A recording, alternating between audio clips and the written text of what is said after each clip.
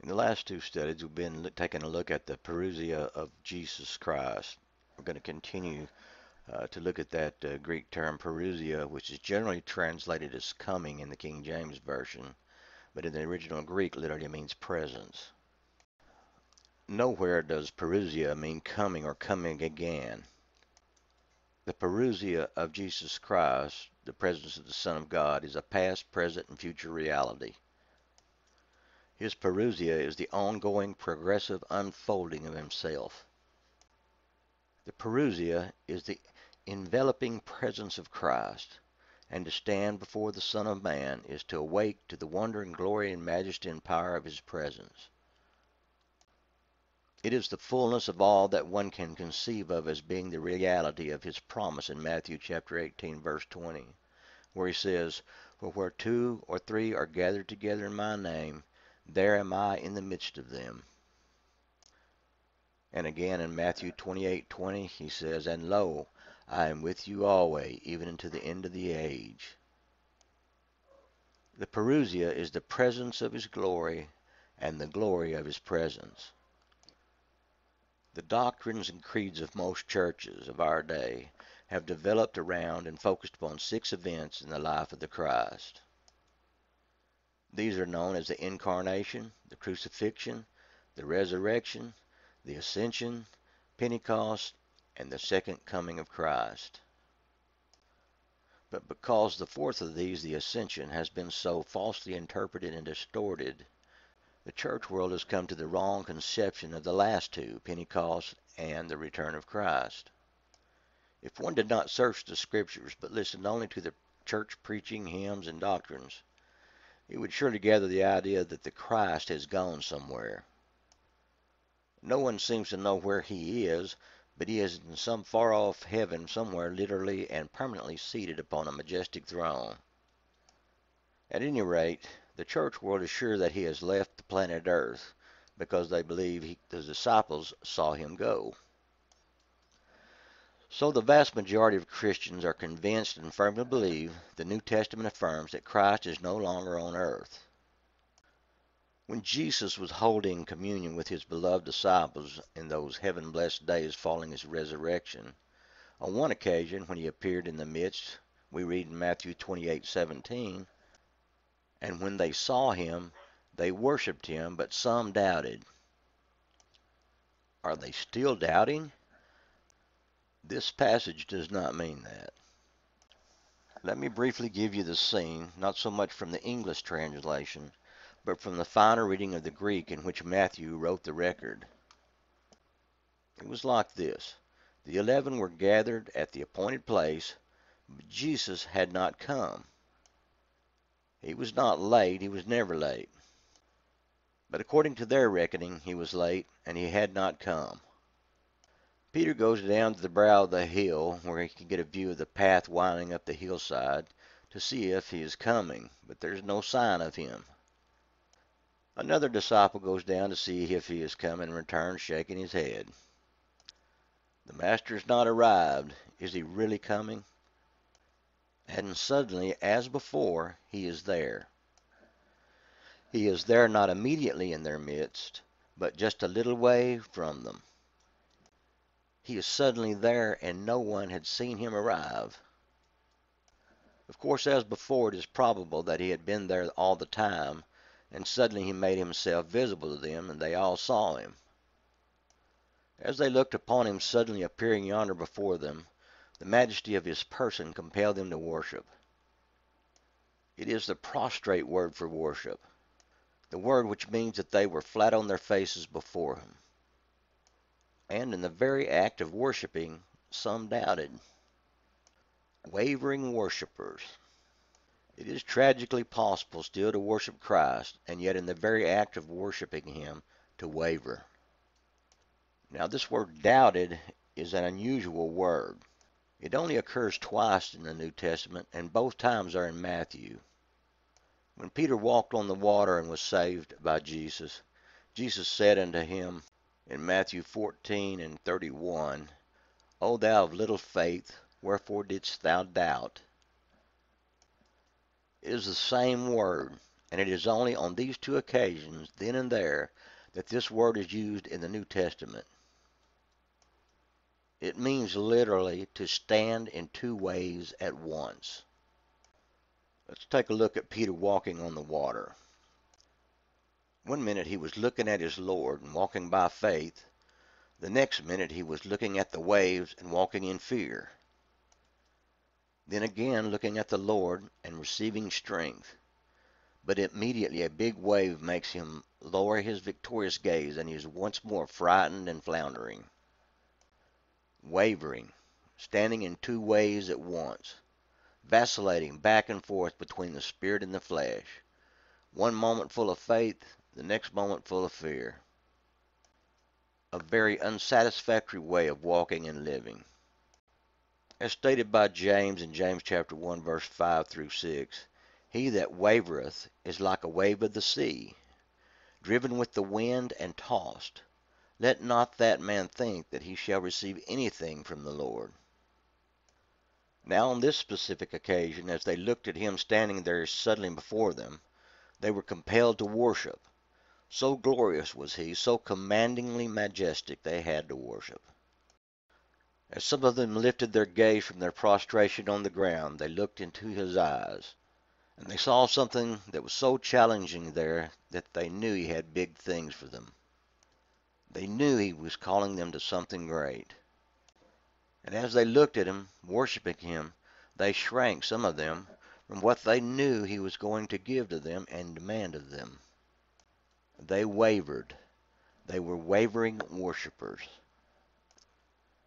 Do you not remember some great experience, some glorious meeting, or some wonderful manifestation of God's presence, some mighty move of His Spirit, some awesome unveiling of His glory when the Lord Christ was so exalted before you in the power of the Holy Spirit that you were worshiping Him, that there was nothing else to do, you had to worship Him? Did you waver as you worshiped? In the face of His glory, at the majesty of His presence, you caught an enthralling glimpse of the glory set before you, the glory of the sonship to God, the holy expectancy of being made like Him, conformed to His image, the awesome wonder of sharing His mind and His wisdom, His authority and His power, the calling to be a joint heir and co-ruler with the Christ in the marvelous work of redemption and restitution, to restore the creation into God again. This high and holy calling, known only by the revelation of the Holy Spirit of truth, is a jewel and a prize to be greatly cherished by God's elect. But did you waver as you worshiped? Is it not true that in the very face of the ecstasy of the moment of divine illumination and quickening, we are at once distraught by the haunting voice of the carnal mind pressing its demands upon us? You will never make it to perfection.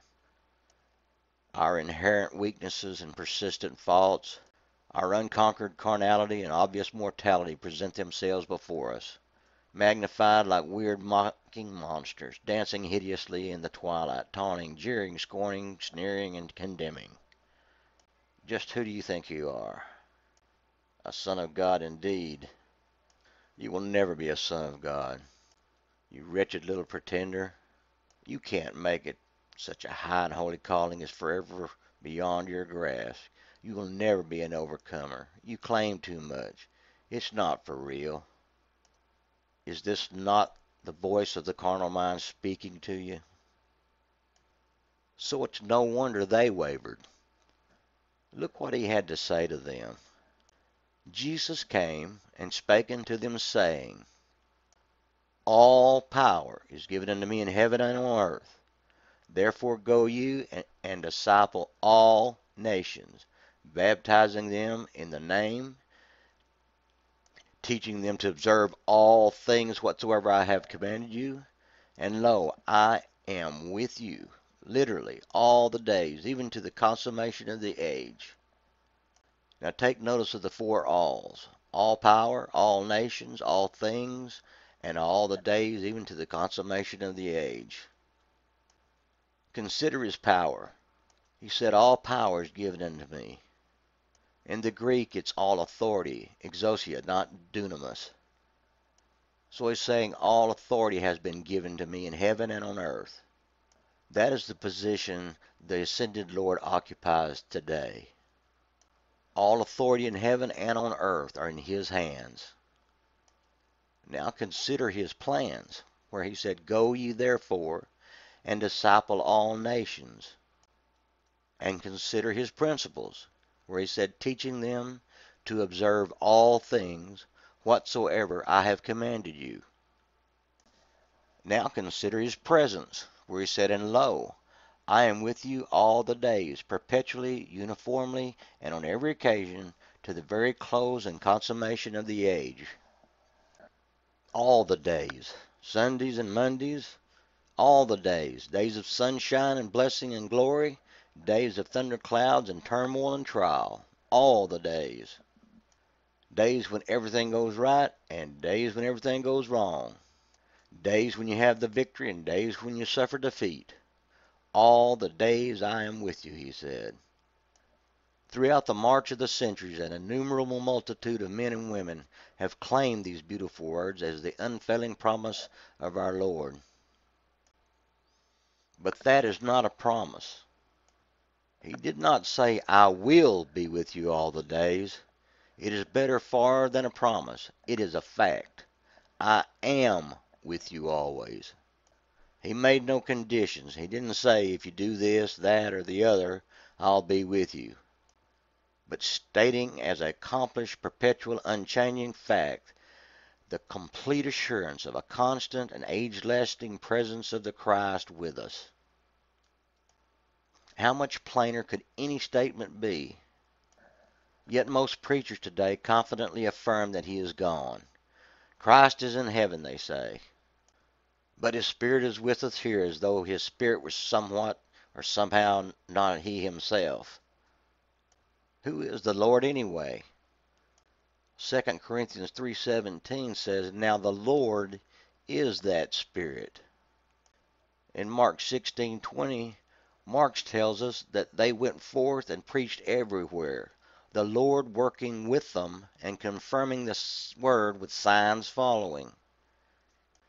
After he ascended, he was right there with them still.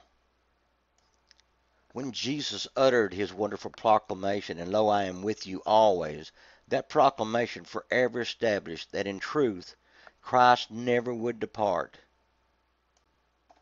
There's a great difference between ascending and departing.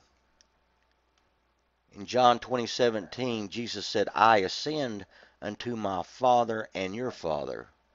But never once did he say that he would depart from them. Just as he said in Hebrews 13:5, "I will never leave thee nor forsake thee." What the church today regards as the departure of Jesus was never regarded as such by his disciples. Instead, it meant to them a condition of power, because he told them that he must go away that the Comforter might come. We find this in John 16, verse 7, and in John 14, verse 17. None of the gospel writers felt that the taking up involved any departure of the Christ. It never meant an end of his presence to any of them. It really meant a far greater realization of his presence than they had ever experienced. Their statements that he continued to work with them, that he said he would be with them to the end of the age, and their fullness of joy all testified to the fact that they believed he was still with them and had not gone away anywhere. Note the statement in Galatians 2:20, "I am crucified with Christ. Nevertheless I live, yet not I, but Christ liveth in me." In the last chapter of Luke's Gospel and the first chapters of its sequel, which is called the Acts of the Apostles, the pen of inspiration has faithfully recorded the facts surrounding the ascension of our Lord and his coming to us as the Spirit. You can find this in Acts chapter 1, verses 9 through 11, and Luke chapter 24, verses 50 through 52. Jesus led his faithful little band of followers out of Jerusalem as far as the village of Bethany, and while speaking to them, he stretched out his hands in blessing upon them. As he blesses, his feet lift from the grass, and still blessing them, he rises upwards. They follow him with their gaze until a cloud intervenes and receives him out of their sight. Only out of their sight, not out of their company. Only his bodily presence was denied to them. Remember what he said, "Lo, I am with you always." In a sense, he didn't really go away. He only went out of sight. And in 10 days' time, he was to come to them in a closer way than ever by his indwelling spirit.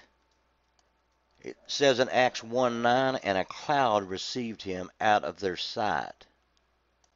The phrase received him out of is one word in the Greek meaning to take under.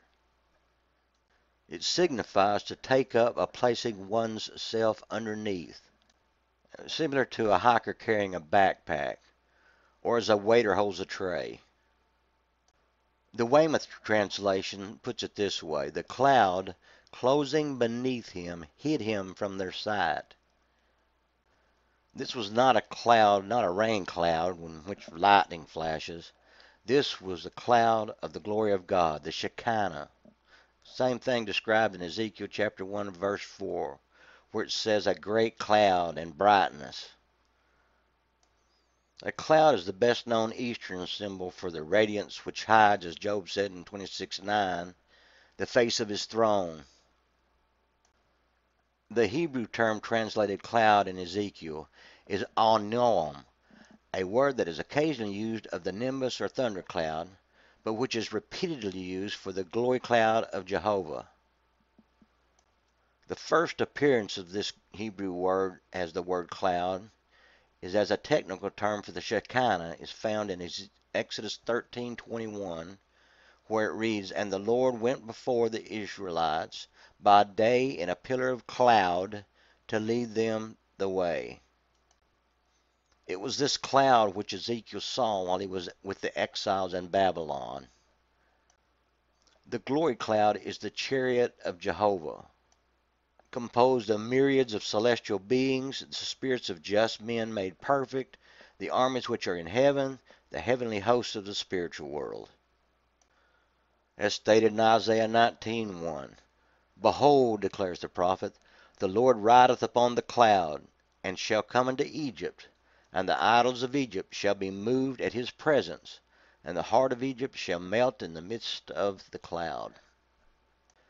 Just as the cloud covered the mount at the giving of the law in Exodus chapter 24, verses 15 through 18, it also covered the tabernacle when it was completed.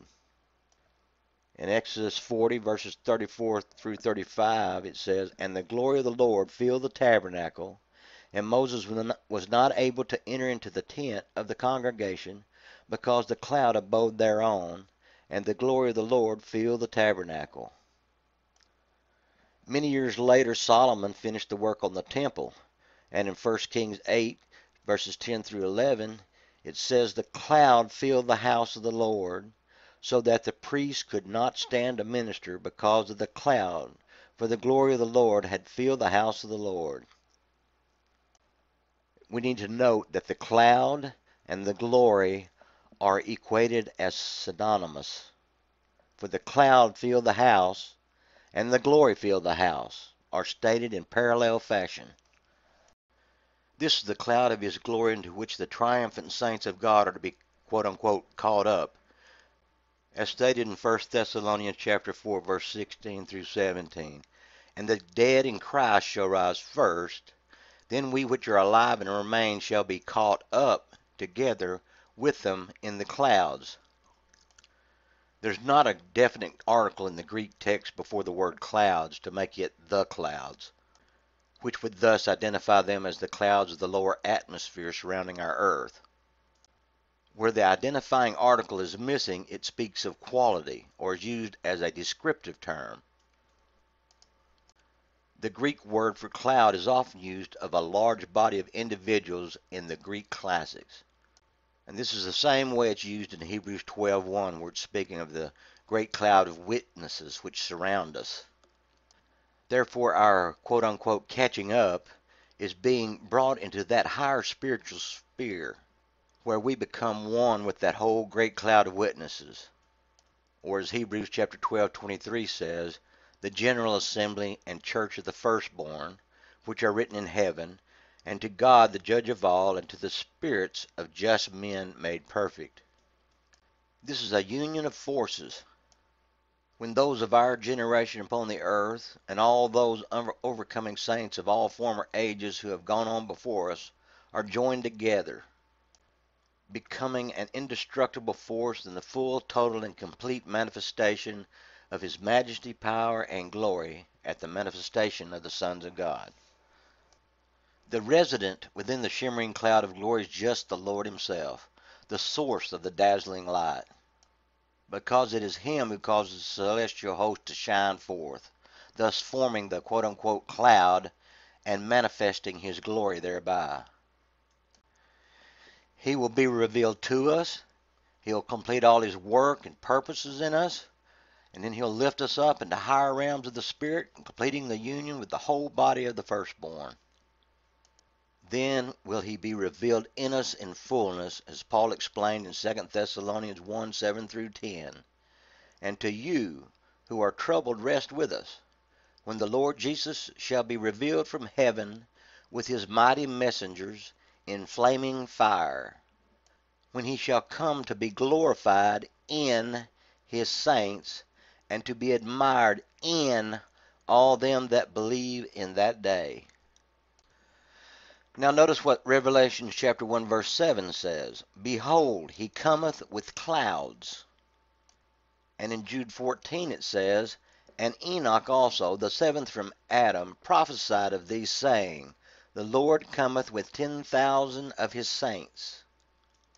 Or as the literal translation says, lo, the Lord comes in holy myriads of Himself.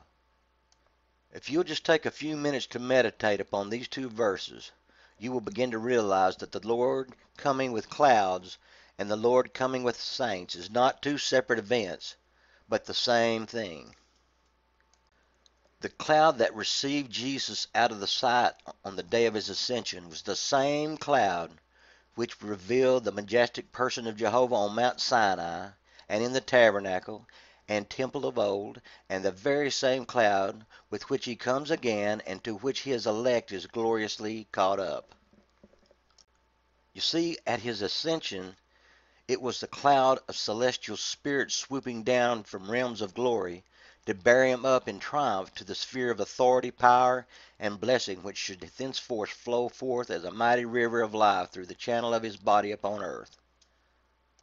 As the Greek text states, they came and they wrapped Him around, some of them underneath Him, and into their presence He passed, and the eyes on earth beheld Him no longer. From the eternal and omnipresent realm of the Spirit, He occupies the omnipotence of the throne of the universe. From the throne He gives the Holy Spirit of His presence to all who believe. It is my hope that the eyes of your understanding you can see that beyond the veil of the flesh is the realm of God, the realm of the Spirit, and it is there that Christ of God dwells, and it is there He must be touched, seen, known, and experienced. He didn't leave us, for He promised He never would. His disappearance from the sight of men was not a lessening of His presence with us in any way. Instead, it was an intensification of that presence. Jesus was transferring that presence from one body to many bodies. He was expanding and enlarging His power and influence and character among men.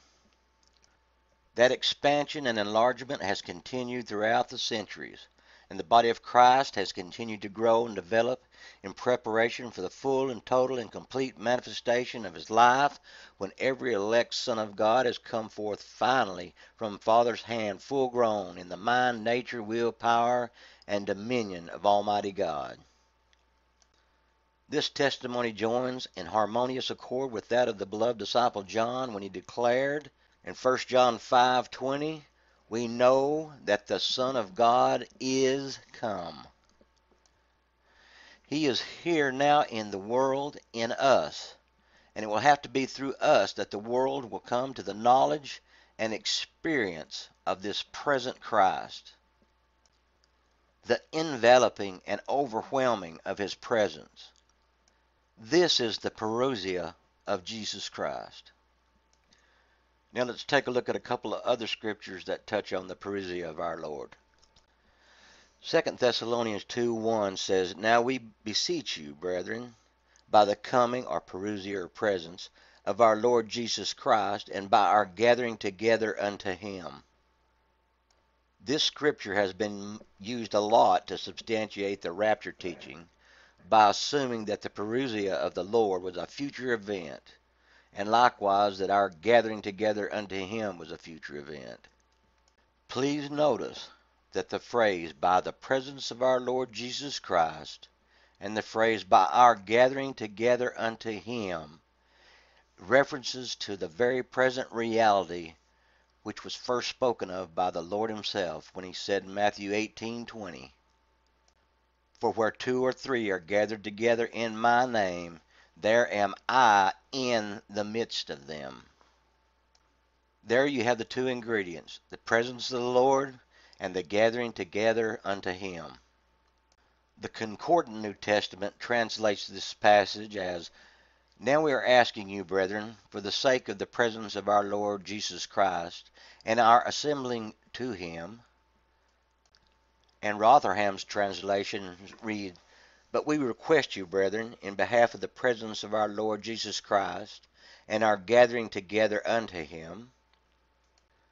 The Diaglott makes a still clearer translation where it renders it, We entreat you, brethren, concerning the presence of the Lord of us, Jesus anointed, and of us assembling to him, which portrays the Lord as then and there present, and their gathering or assembling to him to be then and there.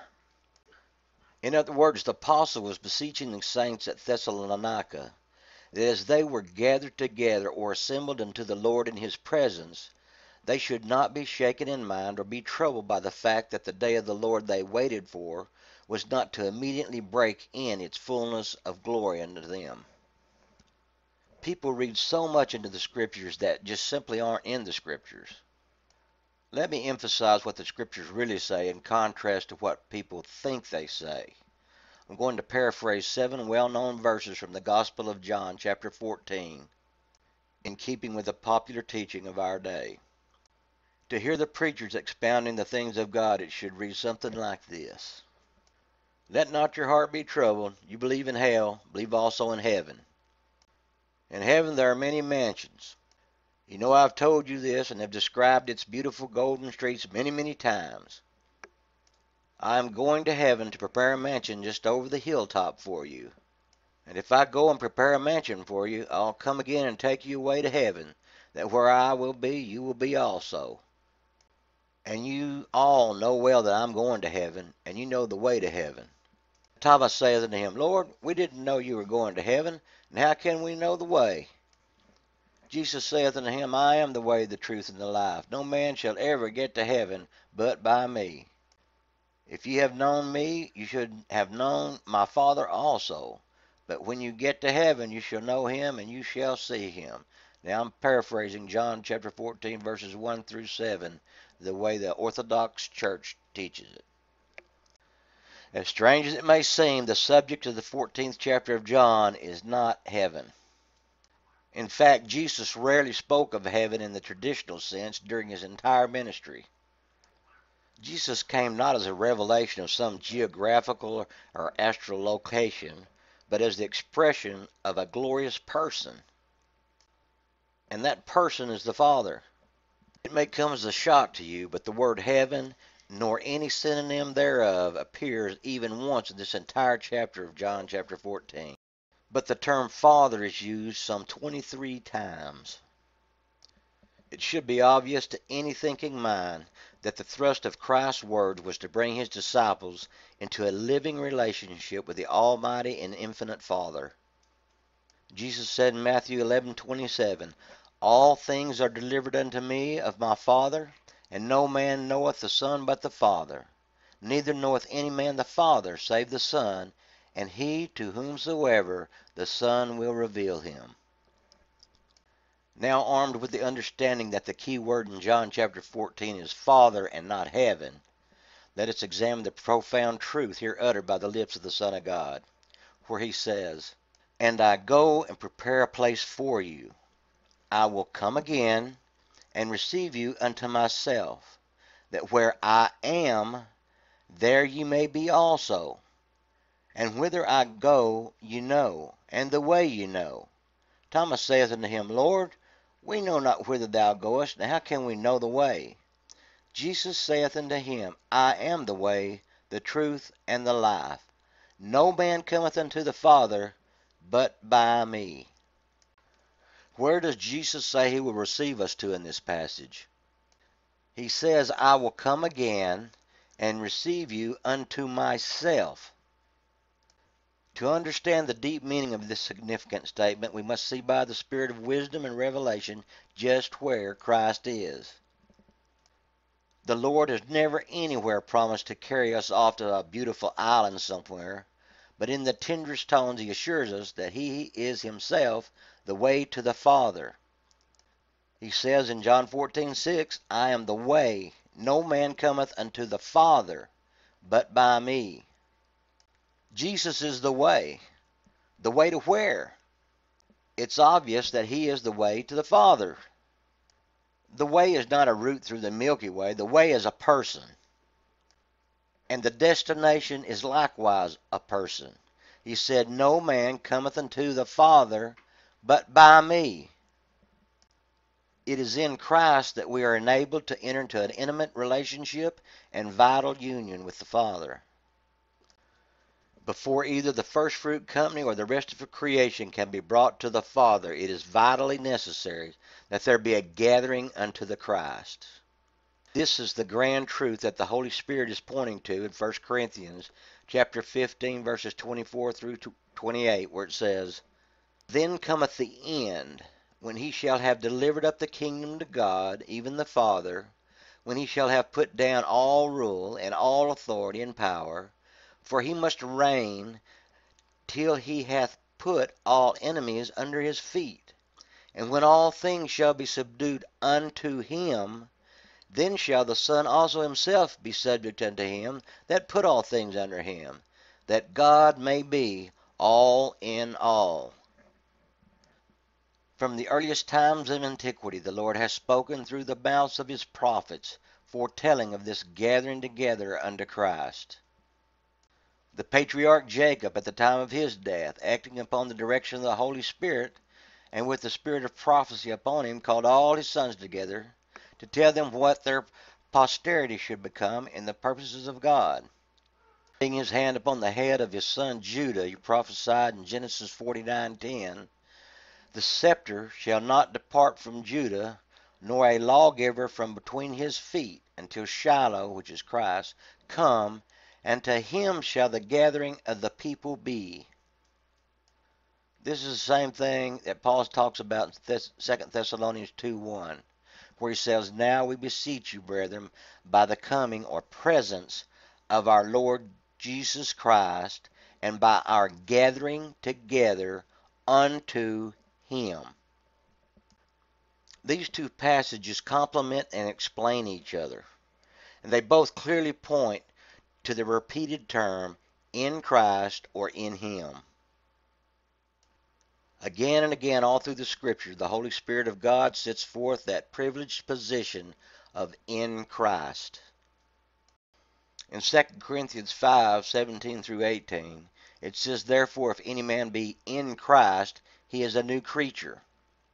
And all things are of God, who hath reconciled, which means to be harmonized or gathered together, us to himself by or in Jesus Christ.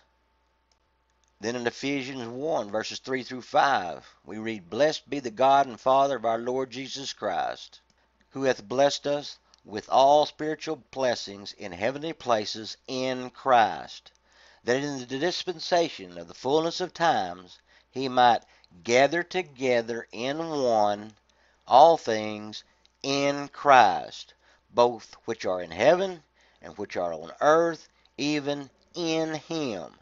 And you hath he quickened who were dead in trespasses and sins, and hath raised us up together, and made us sit together in heavenly places in Christ Jesus. As 2 Corinthians 5:19 says, God was in Christ. And it's in Christ that God reconciles and gathers together the world and all things unto himself. When a man or woman becomes a member of the Christ's body, he or she commences to be rooted and grounded in him. It is from him we draw our life, as roots draw their food and sustenance from the earth. And it is by the life of him that we are built up and grow to be a holy temple, which would be the many mansions, in the Lord, and habitation of God through the Spirit, as stated in Ephesians 2:19 through 22. And as stated in John 15, verse 4, where it's talking about the vine and the branches, it says, Abide in me, and I in you. This was Jesus' instruction. Abide in me, and I in you. You know what abiding in him is. It is to consent with our whole soul to his being our life, to reckon upon him to inspire us in all that goes to make up life, and then to give up everything most absolutely for him to rule and work in us. It is the rest of the full assurance that he does each moment work in us what we are to be, and so himself enables us to maintain that perfect surrender in which he is free to do all his will. If you long to walk with Christ, take courage at the thought of what he is and will prove himself to be if you trust him. He is the true vine, and no vine ever did so fully for its branches what he will do for us. Anyone that abides in him walks even as he walked. And that's not all. In 1 Peter 3:18, it reads, Christ also hath suffered for sins, the just for the unjust, that he might bring us to God. This passage sets forth the great object of Christ's work, that he might bring us to God. Christ came, died, and rose again to bring us to God. Listen to some of the phrases used in Hebrews chapter 7. Here it's talking about the better hope of the New Testament. It says, by which we draw nigh unto God. In that same chapter it says, he is able to save completely them that come to God by him. There's a great difference between the way to a house and the house itself. We don't want to remain in the way. We want to end in the object of our journey. Christ is the way, but what is the end of the way? The end is God the Father.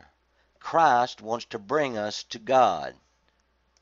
A lot of times we find Christians so occupied with Christ they never get time for God. There's a great difference between going to Christ and going to God. In Christ I have the gracious and merciful side of God's character. But that's not all of God's character we need to know. In Christ we have the condescension of God coming near to us. But the object of that condescension is to bring us to that place where we can come unto him, to be one with the Father, and like the Father in every way. You can never have all that God has provided unless you learn the lesson that Christ is going to win your heart that he may bring you back to God. Christ was not in himself self-sufficient when he was on earth. Every day he lived with a thought in him that there is one greater than I, and my blessedness is to live in dependence upon him, with a will given up to his will, and in a trust that counts upon his working. And if I am to be in Christ and Christ in me, what was his life must become my life, fellowship with the Father and dependence upon the Father. Christ came to bring us to God. We need not only faith to realize that he is in us and that we are in him, but by faith we need to give ourselves up to his working, that as a living person he can reveal the will of God perfectly in us, and so breathe into us his own disposition and his own life. Christ is to dwell and live in us. We are not to count Christ as a separate being, dwelling in our hearts as a locality, but Christ is to be in our hearts, in our lives, in our thinking, living, and willing, as the very life of all we do, so that he lives himself out through us. So Christ is formed in us, and God sees the very figure, the very form of Christ in us. And as Christ is manifested within us in his disposition and spirit, the nearness of God becomes more intimate, and the fellowship with God becomes more close. The bottom line is that God wants us to come nigh to him in Christ. Christ suffered that he might bring us to God. He endured all that he might bring us to God. Are you willing to take the time and trouble that you may be brought nigh to God? If that has become the object of our desires, we will understand the work of Christ far better, and our understanding and knowledge of that work will bring far more abundant fruit. Jesus came to reveal the Father, and to bring us back to the Father by degrees. It's true that he came to save the world, but he came for much more than that. He came to reveal the Father to us. He is the way to the Father. By him we can return to the Father. He didn't fence everybody into a quote-unquote Jesus realm. Jesus knew the limitations of our human realm. He also knew the source of fullness when he said in John 14:28, I go to my Father, for my Father is greater than I. You will understand a great truth when you understand that the Father is greater than all realms of sonship. Fatherhood is the position of being part of the life-giving force. There is a oneness with the Father, a relationship which he wants us to enjoy, where we receive directly from him all that we need. Jesus spoke of that dimension in John 16:23, when he said, In that day ye shall ask me nothing. Verily, verily, I say unto you, whatsoever ye shall ask the Father in my name, he will give it you. This speaks of a deeper relationship with God. This is the evidence of our salvation being clearly revealed, the work of the Son being completed in our personal behalf.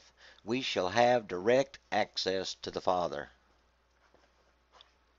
This will reveal that the Savior's working in us has been successful, that we are now prepared to enter into a deeper relationship with him, able to approach the Father in his name. Or we could say, having received his name, we stand in the character and nature of all that his name implies. There are so many out there trying to find out where to go to find the answers they need. Revelation 5:4 says, For no man has been found worthy to open and to read the book. It's evident to anyone that the more we progress towards spiritual maturity, the less anyone else has an answer for us. Paul wrote in 1 Corinthians 2:15, He that is spiritual judgeth or discerneth all things, yet he himself is judged or discerned of no man. Others who are just beginning their walk with Christ come to you or to some group and receive help. Prophecies are given, words of exhortation, edification, and comfort come forth, and they receive the answers they need. Yet you find for yourself there are none who can discern for you. In fact, far too often they do not even understand your question, let alone get an answer for it. We look for a seer or a prophet or one who can draw out of the deep the water of life to satisfy, and there is no man able. Why? Because God purposes to bring us or to press us into a new relationship with himself until we learn to go directly to our Father and receive from him all that is needed for the occasion. When we appreciate our spiritual brethren, their love, their fellowship, their counsel, yet we are being brought to the place where we have to say, I'll go to the Father, for my Father is greater than all. We find ourselves being brought to the threshold of a new dimension. a deeper relationship than we have experienced before. While others are running from meeting to meeting and from preacher to preacher and from brother to brother, God places within our hearts that deep yearning to go to the Father. If God could give my brother a word of prophecy from me, why can't he speak it directly into my own heart? He can and he does when we learn to go to him and not just lean upon others for our group therapy. Ephesians 3:14 through 15 says, "For this cause I bow my knees unto the Father of our Lord Jesus Christ, of whom the whole family in heaven and earth is named." Rotherham translation renders this, "from whom every fatherhood in heaven and upon earth is named." And the Amplified Bible says, "from whom every family in heaven and earth is named," that Father from whom all fatherhood takes its title and derives its name. While much can be said for sonship and what it means to become a mature son of God, led by the Spirit and always doing the will of the Father, yet we find that there is a purpose for this fully qualified state of sonship, a purpose on which there has been very little teaching. The sons are still in their preparation. But the more the grace of God inworks his divine purpose for this coming into maturity and being received of God as a true son, the more also he begins to unveil that glory to which we are called, and of which we shall be partakers. This includes the glory of fatherhood. All of the training and discipline of bringing a child to maturity, to where God can invest in them the fullness of his Spirit, to where they will at all times be motivated and controlled by the Spirit, all of this is now leading into a deeper dimension, where the crowning glory of sonship is manifested in fatherhood. If all the ways of natural life are normal, no young man is content to just stay at the age of recognized maturity, strong, qualified to be on his own, but soon there awakens within him that desire to be able to produce out of himself, be it in the field of creative activity, birthing a business of his own, developing an established practice in his chosen profession, or raising a family and establishing and providing for his own home. But regardless of how his energy is expended, he desires to accomplish something, to make a name for himself, to raise up out of his own efforts that which testifies to his ability. In the realm of our spiritual application, we find this holds a tremendous word of truth. God is doing more than just bringing his chosen remnant to maturity so that they can stand in full strength, but he is also leading them on into fatherhood. And while it's true we are already projecting our vision beyond experience in these spiritual realms, yet God is placing a vision before his own, a goal set before, and then he will bring them into the fulfillment thereof. Jesus, the man Jesus, knew his position as a son, but he also knew of his position as a father, and that it was expedient for him to return to that realm from which he would be able to impart, pour out of himself, that flow of the Spirit which we now need to bring us to maturity. He had condescended to men of low estate, manifested in the flesh, becoming an offering for our sins. But when the sacrifice was complete, he was ready to ascend far above all principality and powers, that he might again be the fullness of him that filleth all in all. As Ephesians 4 verses 10 through 11 state, he that descended is the same also that ascended up far above all heavens, that he might fill all things. And he gave. Yes, returning into his fatherhood position, he began to give, imparting out of himself, sending forth the Spirit into our hearts, whereby now we are able to cry, Abba, Father. He is our Father. It is from him we have received grace for grace. And when he is finished imparting of this superabundance of his grace to us, we shall have that same sufficiency which he possesses, and be able to impart it to others.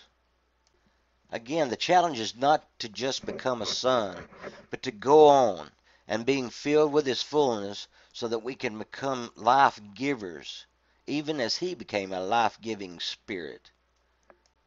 It's from him that we derive our fatherhood.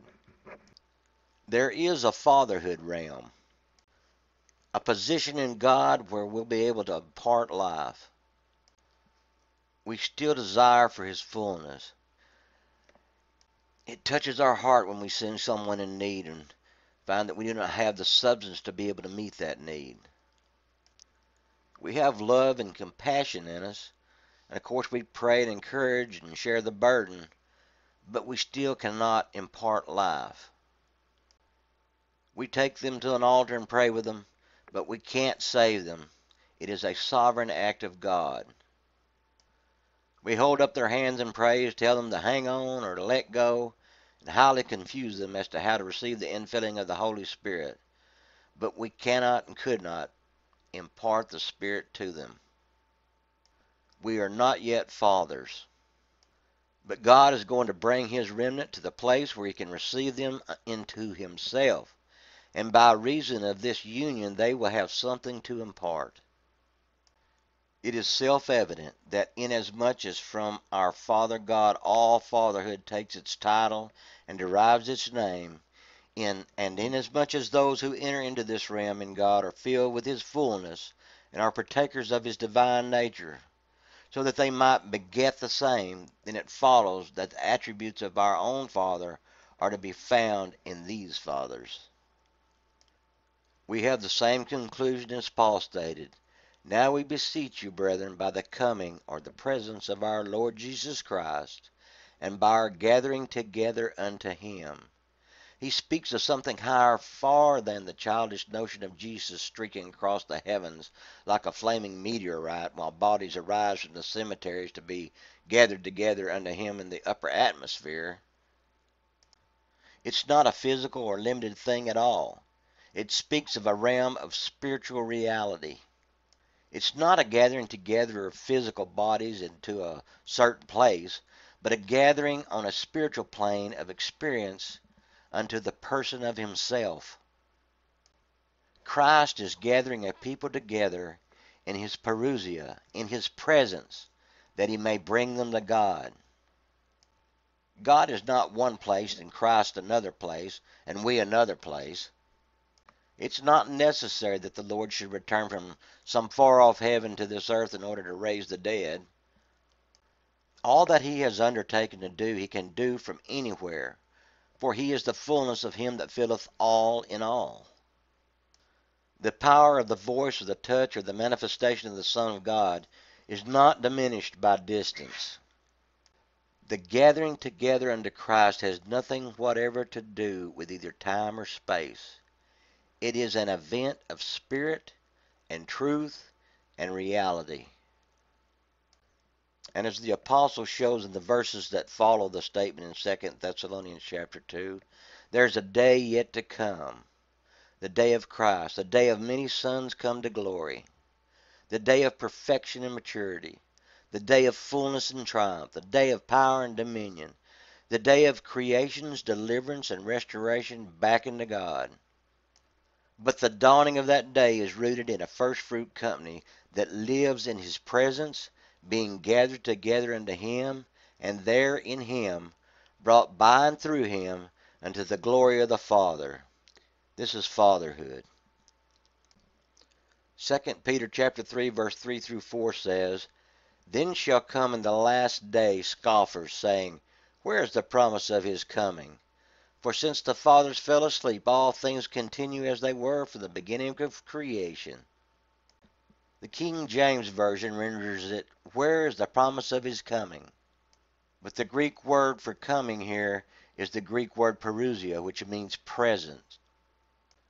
So the real translation should read, Where is the promise of the presence of himself? For since the fathers fell asleep, all things continue as they were from the beginning of the creation. Or phrased another way, it could be, Where is his promised presence, seeing that all things continue on as from the beginning of creation? What it's saying is, where is the fulfillment of the promise? The scoffers are implying that the promise has utterly failed, that Christ is not present, that there is not the slightest evidence that his coming has ever been accomplished, that they who believe in here and now are certainly deluded. The reason the scoffers are saying such things is partly because Christians are saying just the same thing. Unfortunately, many Christians are saying the Lord is coming at some future time, and they are not holding forth the truth of his presence. The fact that all things continue to go on as they have always done is proof to the carnal mind that the Lord is still away. The sun rises and sets, the tides ebb and flow, the seasons follow each other in the usual order. Men are born, live, and die. One generation succeeds another, as has always been the case. Nations rise and fall. There are wars and rumors of war. Sin abounds, and all external evidence points to the belief that these conditions will continue as they have always done. So the scoffers are asking the question, where is his promised coming? As Matthew 13:38 says, the world lieth in the lap of the wicked one, and is dead in trespasses and sin, according to Ephesians chapter 2. And the natural man understandeth not the spiritual things of God, neither can he, for they are spiritually discerned, according to 1 Corinthians chapter 2, verse 9 through 14. Scoffers belong to the world. But how much more pitiful when we find that the great mass of Christians, who are supposed to be the children of light and to have spiritual discernment, are failing to receive him because they see him not, but continue to gaze into the skies. While Christians century after century have eagerly scanned the heavens for signs of the appearing of the Lord, they have forgotten to live in the glory of the presence of Christ here and now. It is possible for the saints here and now to live in the constant and continual presence of the Christ who walked the shores of Galilee, the Christ who healed the sick and raised the dead, the Christ at whose voice demons fled like darkness before piercing light, the Christ who spake as never man spake, the Christ who lived and died and rose again and ascended on high, the Christ who has been given all power in heaven and in earth. This mighty Christ walks with us still. He walks within us, closer to us even than the air we breathe or the blood that courses its way unceasingly through our veins. Christ is no longer far away. He is here. The saints don't need to say any longer, who shall ascend into heaven to bring Christ down from above, or who shall descend into the deep to bring Christ again from the dead?